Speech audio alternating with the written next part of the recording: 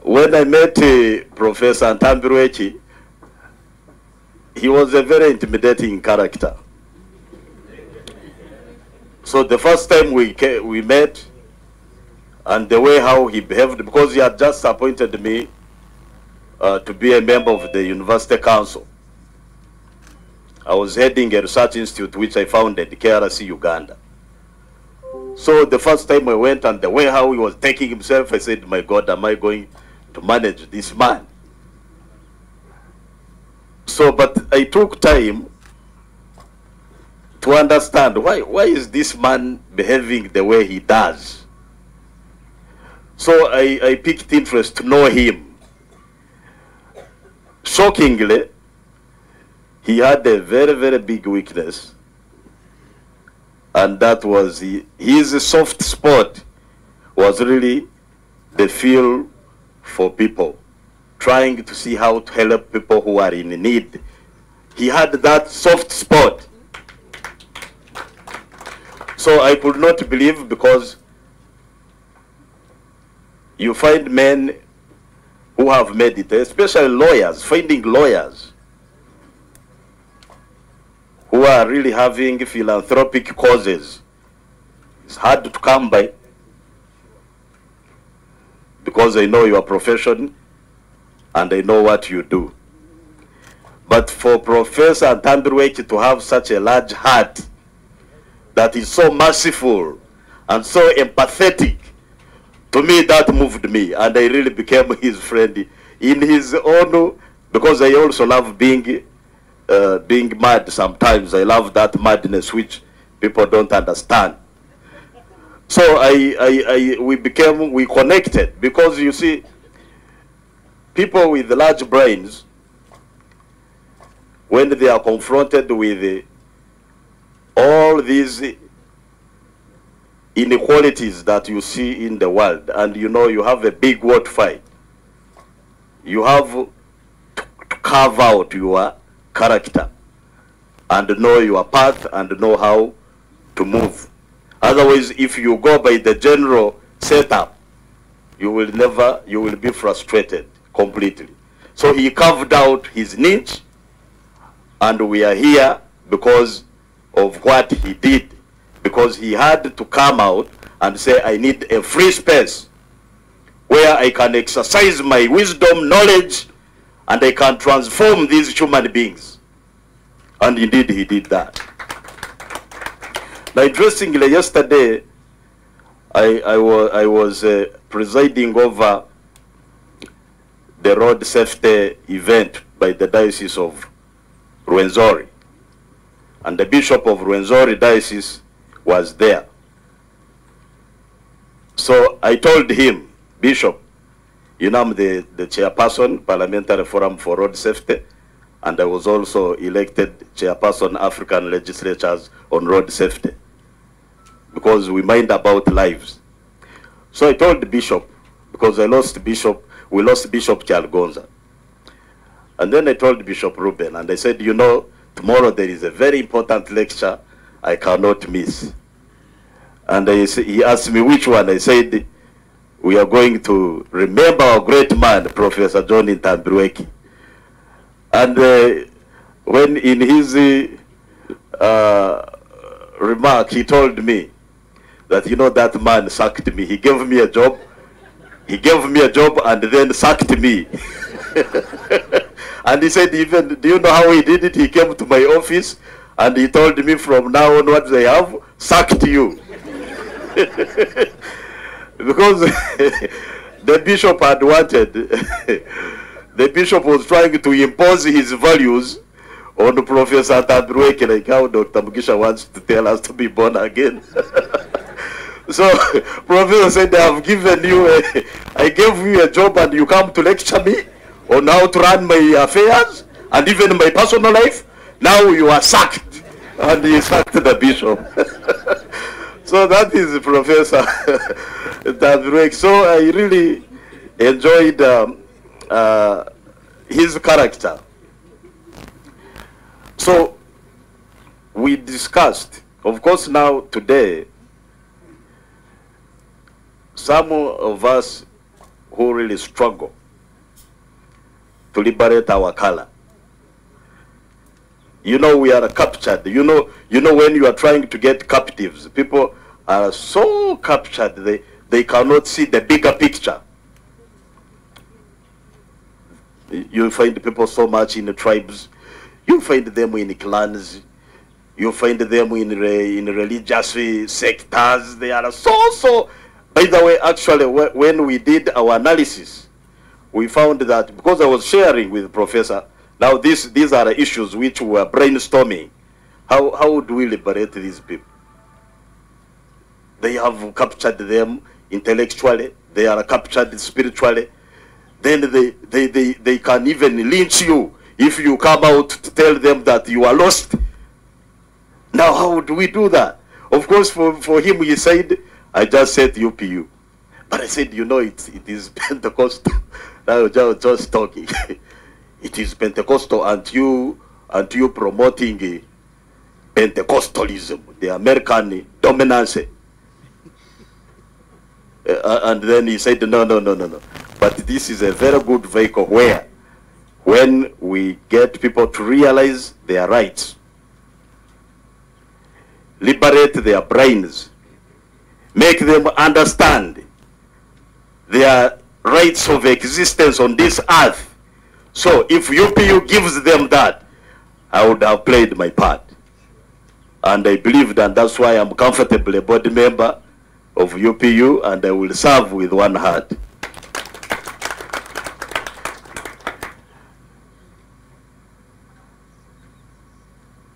So we have one big challenge. How come we have nurtured so many human resources through education, but we are not catching up with the other continents?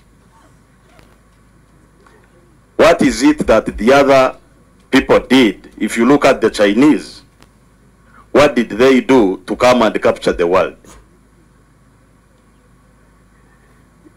So what is the problem?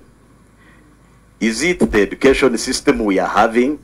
Because I'm now facing these experts, now I can look at them very well in the eyes. What is the problem?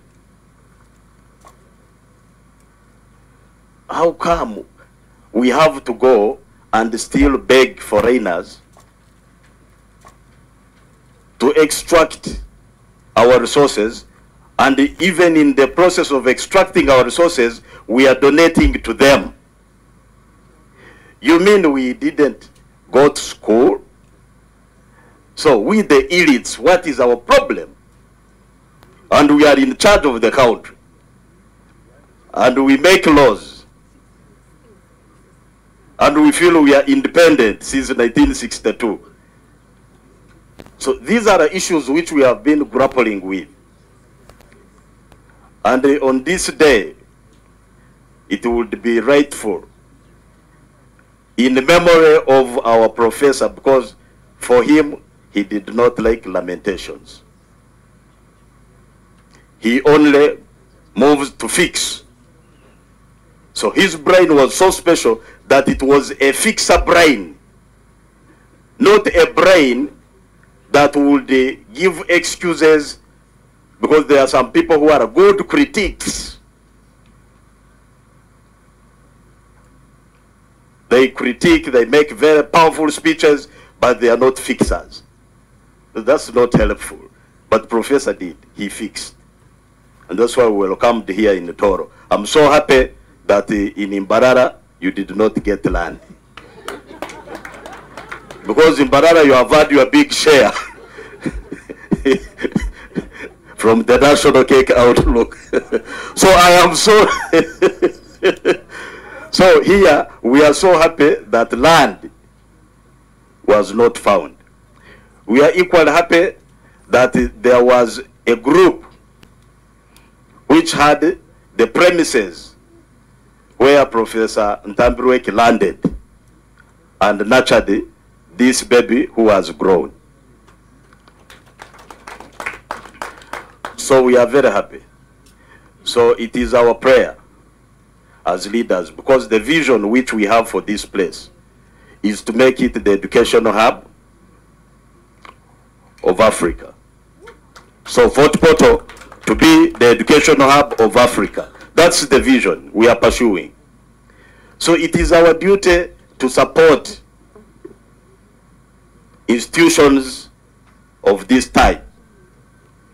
It is on record. It is on record that we donated land for Mountains of the Moon University as a local government which used to sit here. Where Mountains of the Moon University is seated in Saka, that the councillors led by the former LOC5 Kayonga by then, they sat and made a resolution to give the district land for the cause of Mountains of the Moon University. So if you have these intellectually liberating entities, institutions, it is still our duty, Mr. Prime Minister. It is our duty to look for land and donate to UPU.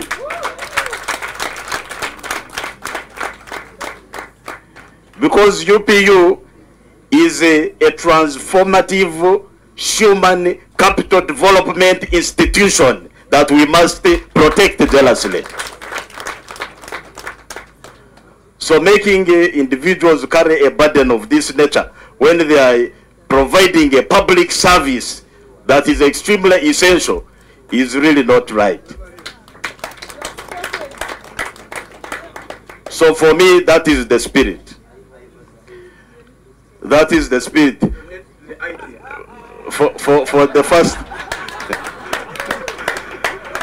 for the first time a politician has received the money and has not given.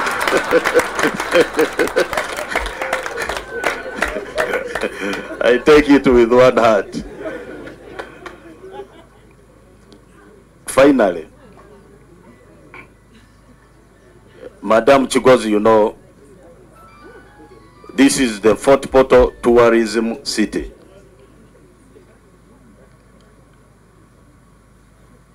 The whole of Uganda, we are proud having the name Fort Portal tourism city. And it is very clear. I don't know whether you have spent a night here or you have just arrived. You spent a night. And I'm sure that when you spent a night, you covered yourself and had a good sleep.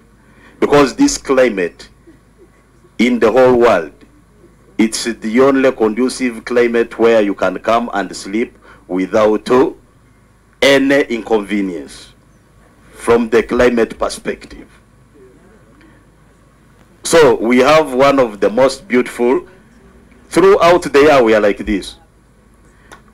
So nobody can fail to come and learn from here and be an innovator and be a useful human being. So we think that this partnership, we've got to establish a partnership between the UPU and Fort Portal Tourism City.